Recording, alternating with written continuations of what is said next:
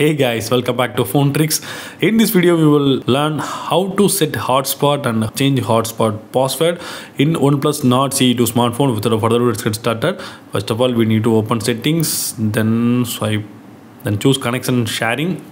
Now you need to choose personal hotspot. So then click hotspot settings. The default password is very difficult one, so I will change it into the 1 2 3 4 5 6 like this.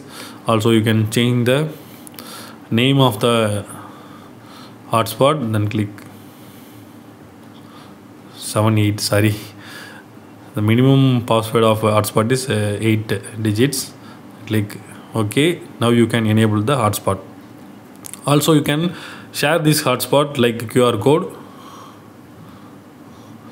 So this one is a QR code of the Wi-Fi hotspot. You can connect this with your another phones or any other devices.